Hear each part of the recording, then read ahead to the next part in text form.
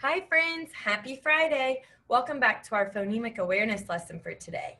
Today for phonemic awareness, you will need your Valentine's Day syllables, activity sheet number 3, and a box of crayons. So go ahead and pause the video and grab the materials that you need. All right friends, welcome back. Today we're going to work on our learning target that we worked on earlier in the week that says, I can count the number of syllables in a word. What is a syllable? A syllable is a part of a word. Just like our body has parts, words have parts, and those parts are called syllables. And we learned our different strategies to use to help us identify the syllables in a word. So we've used our chins, our clapping hands, and our fingers to help us identify those syllables. We're going to use the same strategies today on our activity sheet, and it's actually very similar, exactly like the sheets from earlier this week. So you already know what to do. You're going to color the number of syllables that matches the number of syllables in the word. So let's go through each picture and name what they are. Ready? Here we go.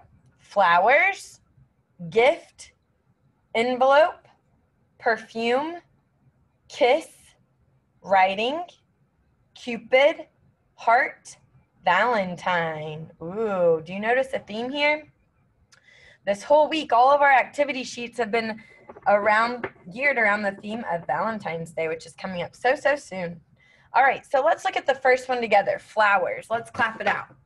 Flowers. How many syllables are there? 2. We clap 2 times.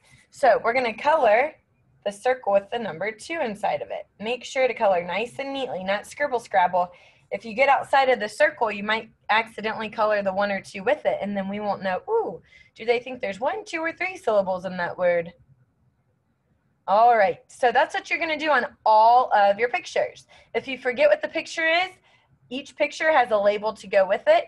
You can have an adult read that word to you, but we don't want the adult to do your syllable identification for you. So you have to use your own strategies, but you can also rewind the video so you know what each picture is, okay? Keep up the great work, friends. Nice job with your phonemic awareness this week. We will see you next week for your next lesson. Have a great weekend.